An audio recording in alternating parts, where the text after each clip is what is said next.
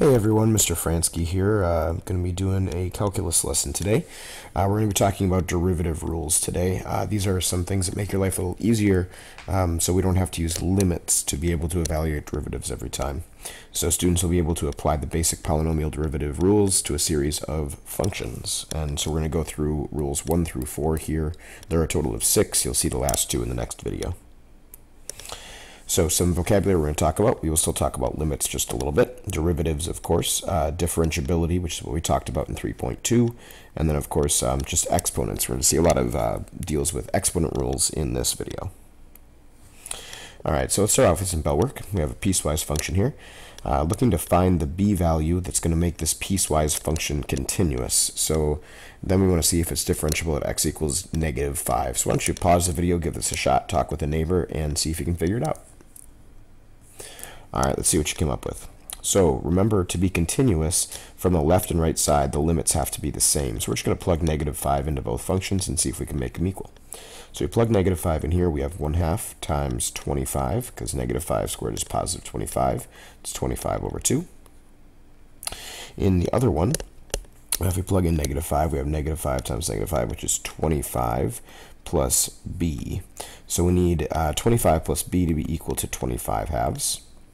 So we just have to subtract 25 from each side. 25 is 50 halves. So b is going to be 25 halves minus 50 halves, which is -25 halves. So we found our b value. Now we have to see if it's differentiable. So to do that, we have to check the derivative from both sides. So let's see what the derivative of this first function is. So we're still using limits here. So we're going to do the limit as h goes to 0. 1/2 times x plus h squared minus 1/2 x squared divided by h. Limit as h goes to 0, 1/2 times x squared plus 2xh plus h squared minus 1/2 x squared divided by h. Distributing the 1/2 here. The 1/2 x squared is going to cancel. We'll have just xh plus 1/2 h squared. And that's all divided by h. Limit as h approaches 0. So we'll pull out an h and cancel it out. We have this as x plus h, x plus 1/2 h. And h is turning into 0, so this is just equal to x. So our slope of this function is given by x at any point. So at -5, the slope is -5. So I'll write that. So our derivative, so f prime, that's why I should write it. F prime of -5 is -5. Let's try from the other side. The other side should be easier. We have -5x minus 25 halves. That's the b value that we got by making sure it was continuous. And the slope of this is really easy to find. I could do it with a limit, but this is a line. The slope is always -5. Hey, they're the same. So yes. Because the slope is the same from both sides, this is a differentiable function at x equals -5. Very cool. All right, so let's try some of these rules. So we're going to do the first 4, like I said, and we'll kind of keep a running total of them as we go.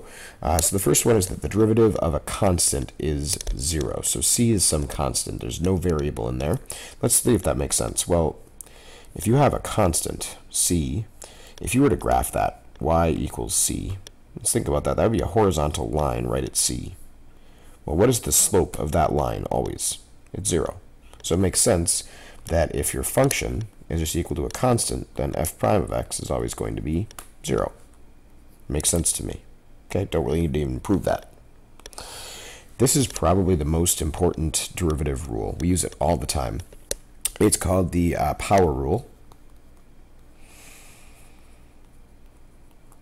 And we've seen it a couple times already. We've done some derivatives. You might remember we did the derivative of x squared, like the first day we talked about derivatives in chapter 3. And we did the whole limit thing, and we found out that's equal to 2x. Then we did the derivative of x cubed. We found out that it's 3x squared. If you do the derivative of x to the 4th, you might see the pattern here. It's 4x cubed.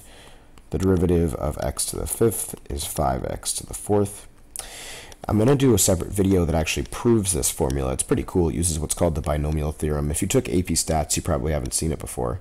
But it's a cool theorem, really cool proof, and I encourage you to check it out. But for now, we just need to know that this rule works. It only works when n is not equal to 0. Let's think about why that is. If n was 0, we'd be doing the derivative of x to the 0 power. What's x to the 0 power? That's 1. So this would be the derivative of 1. Well, now we're back to a constant. That's 0, right? Which is not x to the negative 1. It's not, well, I guess it is. It's 0x to the negative 1. Sure, that's still 0. So it works. I take back what I said. This works for any n. That's kind of cool. Alright. So next up, we have our derivative of a constant times a function. We can pull that constant out.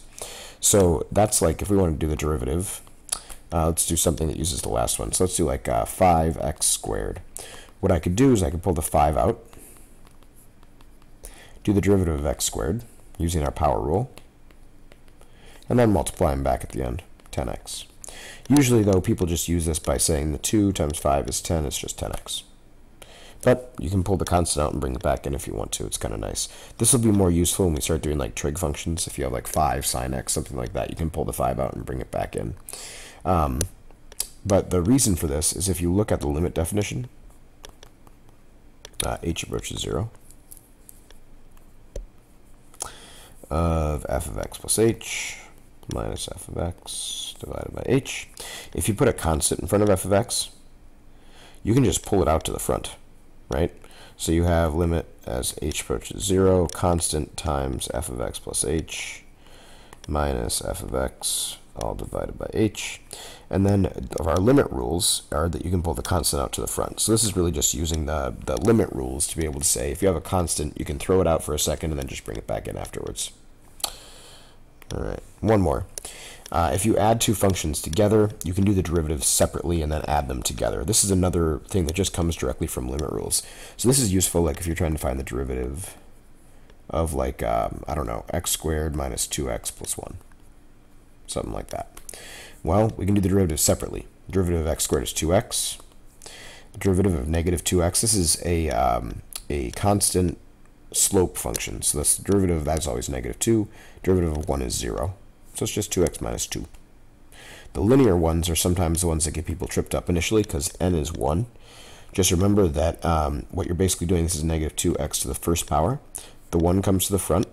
You drop that exponent down to 0. So it's negative 2x to the 0, which is negative 2. But it makes sense to me because negative 2x, that's just a line with a slope of negative 2. Slope is always negative 2. That's your derivative.